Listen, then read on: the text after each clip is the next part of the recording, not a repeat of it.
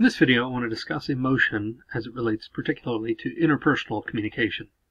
So first of all, let's discuss what is an emotion. What do we mean when we say emotion? Well, emotions are your body's multidimensional response to any event that either enhances or inhibits your goals. So just to clarify a few things here, first we're going to discuss the idea that emotions are multidimensional, that they have more than one dimension, that we react to them and have different responses in a variety of ways. So we're going to discuss how our body responds multidimensional. Secondly, we want to point out that emotions are related to an event. They have a trigger event. They're not just something that happens and builds up within us. They have something that precipitates them, an event that causes that emotion. And then that emotions can either enhance or inhibit your goals. They'll either help you achieve the goal or keep you from achieving your goal, make that more difficult for you to achieve that goal. So with that in mind, a question for you. What is the difference between an emotion and a mood? Those are two terms that we use a lot interchangeably, but really they're different things. Emotions, as we've talked about, first of all, are precipitated by a specific event. They're triggered by something. Moods are not. They tend to just kind of descend upon us for whatever reason. They're not necessarily triggered by anything in particular. It just could be a matter of literally waking up on the wrong side of the bed, as the saying goes. So another big difference between emotion and mood is that emotions tend to be shorter in length. Moods tend to draw out a little longer and linger a little longer than emotions do. So there are differences between emotions and moods, and we want to be careful to distinguish between those things. So given that, emotions then are easy to express and interpret, right? Well, not necessarily. You tell me, what emotion is this young lady experiencing right now? What's she feeling right now? Well, it could be a variety of things, right? In some ways it could be awe or wonder, but it may also easily be confusion, or maybe that she's getting ready to laugh and experiencing joy or humor in some way. So we don't really know. Emotions are not necessarily easy to interpret and express, so we want to talk a little more about that. As I mentioned, emotions are multidimensional. They affect us in a variety of ways, and we express them in a variety of ways. So let's take a look at some of those.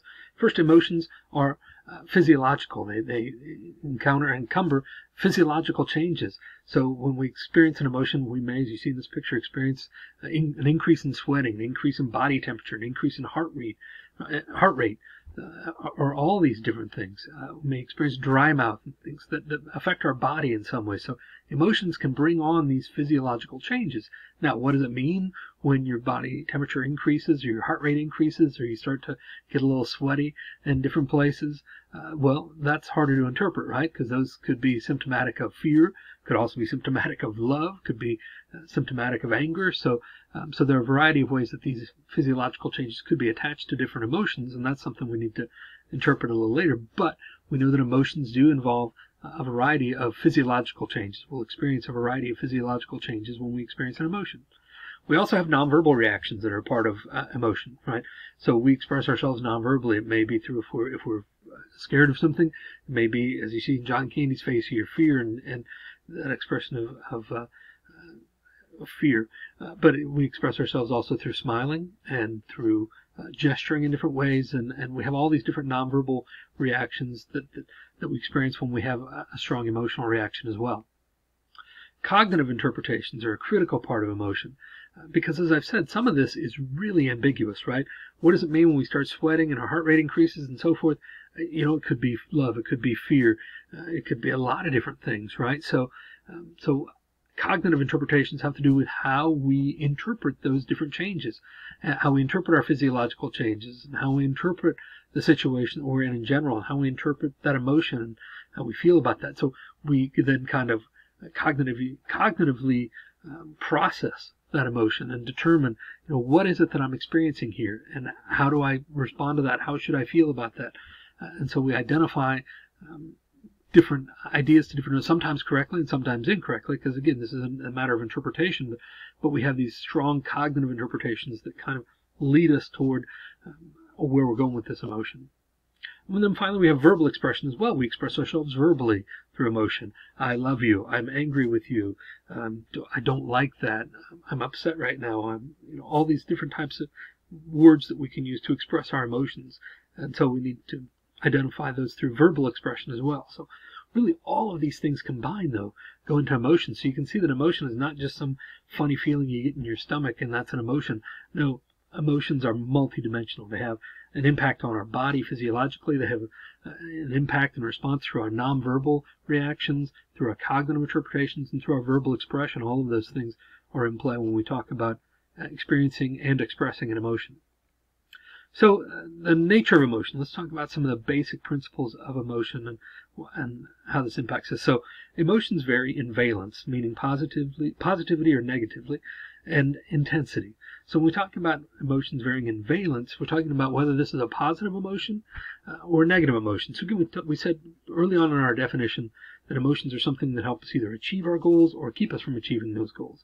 So an emotion with positive valence would be something that would help us to achieve our goals and have a positive impact on us. An emotion that had negative valence would be the opposite, would keep us from getting to our goals and have a negative impact on what we're trying to accomplish. Now, it would be easy to say that, our wonderful emotions like love and joy and things like that are positive in valence, and that anger, disgust, things like that are negative in valence, but it's really not that simple.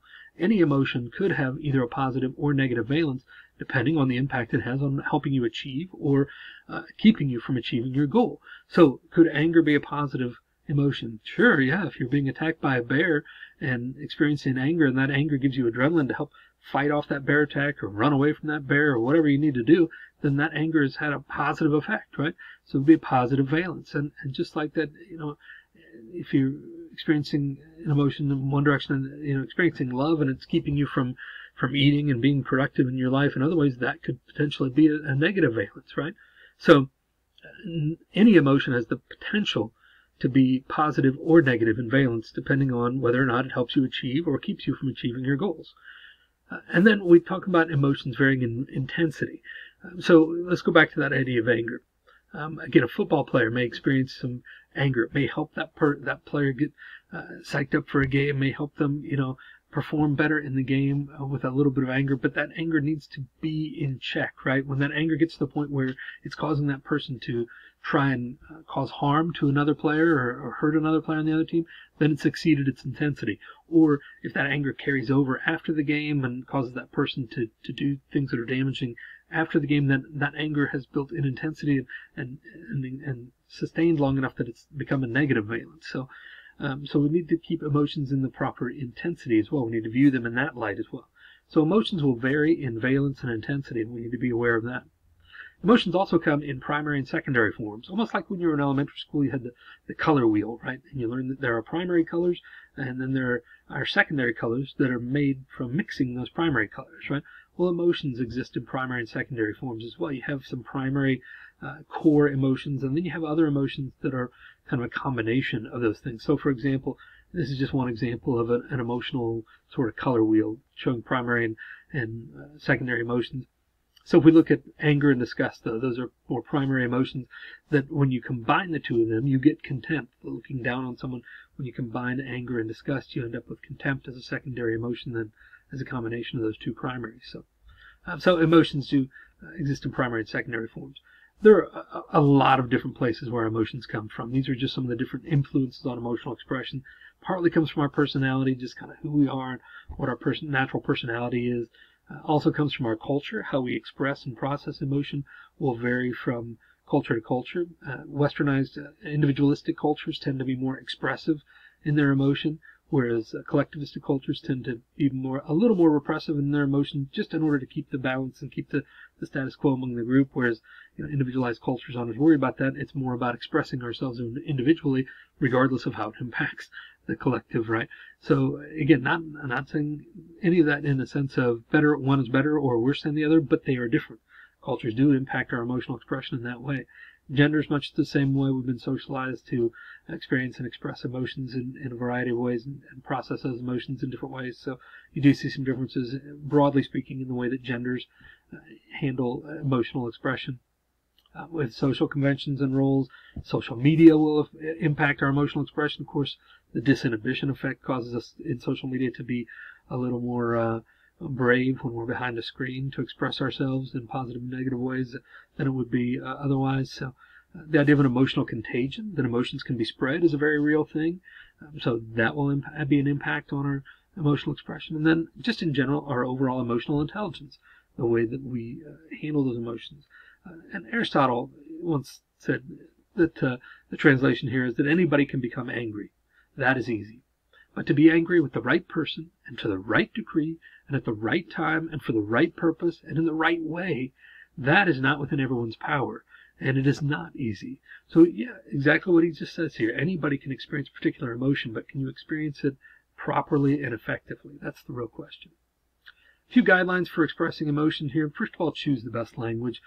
Again, we have verbal responses to emotion, and we need to be careful in choosing our language and choose the language that accurately represents where we're at. If you're really, really furious with somebody, don't just say, well, I'm a little upset with you.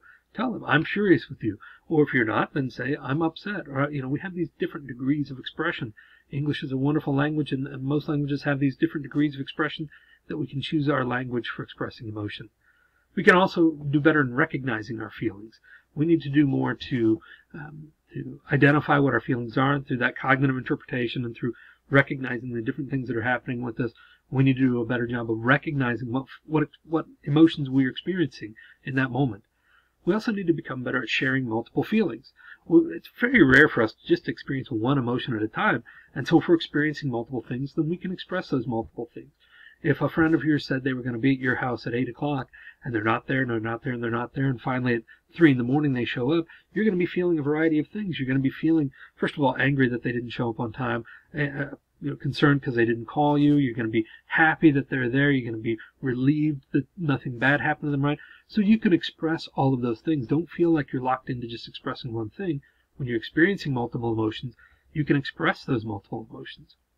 But then finally, recognize the difference between feeling and acting. Just because we're feeling something doesn't necessarily mean we need to react and act upon that emotion immediately. Sometimes we need time to process and think about what the best way to respond to that is, and not just react emotionally. Some more guidelines for expressing emotion. First, we need to accept responsibility for our feelings. This is a key one. Nobody makes us feel anything. There are emotions that we experience and that may be a result of somebody doing something that we don't like, and as a result, we allow ourselves to build up that emotion, and then but that's our feeling. We need to accept responsibility for that. Nobody made you angry. Nobody makes me angry. I'm angry because of things that may be happening, but I'm allowing myself to experience that emotion, and I need to accept responsibility for that. We also need to choose the best time and place to express our emotions. The equation is, event, and then your thought about that. So something happens to trigger that emotion. Then you think about it cognitively and process that and identify what that emotion is, and then you can, fully interpret and understand that feeling, and then take action. Not, this happened, so I'm going to take action as a result without really thinking about it. You're skipping a couple steps there. So right now may not be the best time for you to express that emotion and express those feelings. So we may need to consider if there's a better time and place for us to do this. As far as managing your emotions, we need to first identify and manage those facilitative and debilitative emotions. And essentially, facilitative emotions are emotions that help us achieve our goals and that are used in a proper way and effective for us. Debilitative emotions are the opposite, then. They're emotions that get in the way of us achieving our goals. So we need to be able to identify and respond to and manage those facilitative and debilitative emotions. We need to understand, in terms of managing our emotions, that thoughts cause feelings. So we need to control and manage our self-talk as it relates to those emotions and how we respond to them. Again, those cognitive interpretations and then the way that we talk to ourselves about that in our heads and say, okay, what am I feeling about this?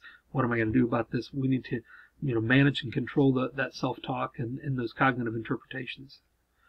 We need to identify and kind of control our rational thinking and our debilitative emotions. There are all kinds of fallacies that we have that are related to emotions, and I'm not going to go through all these individually, but things like the fallacy of perfection, where we expect everything that we do and expect ourselves to be perfect, and when we're not, then we fall apart, and that's not good.